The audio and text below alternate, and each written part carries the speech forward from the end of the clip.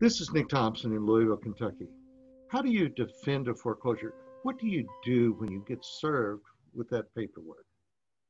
You have to make a decision. You have to make a decision. Do I want to keep this house or not? Okay. It's a financial decision. It's one of those decisions where you have to put your emotions aside and decide with a clear mind what's best for me. What do I need to do? Sometimes you want to save the home. All you want to do is just catch up the mortgage. If you just need to catch up the mortgage because you had a temporary problem, geez, I was off work for 3 months because I broke a leg, and now I'm back to work. I can catch up those payments easily. I'll just make a payment and a half in a Chapter 13 until I can catch this up. If that's all you want to do, then you file a Chapter 13, you catch it up, and as soon as you've caught it up, you may not need that Chapter 13 anymore. But what if you don't want to keep the home? What if you just need time to find another place, or you need to find time in order to cure the problem here? Well, you're in state court with a foreclosure, and it takes time to process that foreclosure. During that period of time, you can be selling the home on the regular market. If you owe more than what the house is worth, you might try to do a short sale. If you are paying too much interest for this house, it may be that you're able to do a mortgage modification. If you fell behind and you'd like them to put the mortgage payments on the end of the loan, maybe you can do a workout agreement. But if you just sit there and you don't do anything, it's possible for that house to be foreclosed in just 90 days. You need time.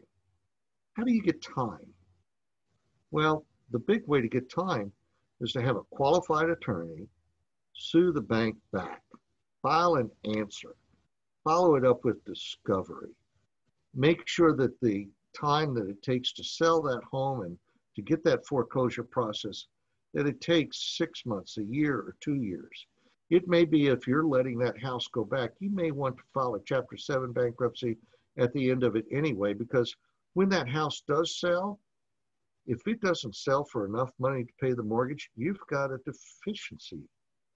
You actually owe the mortgage company money. Many of the mortgage companies will not come after you for that deficiency, but there are a few that will. And sometimes you just don't know which one will and which won't.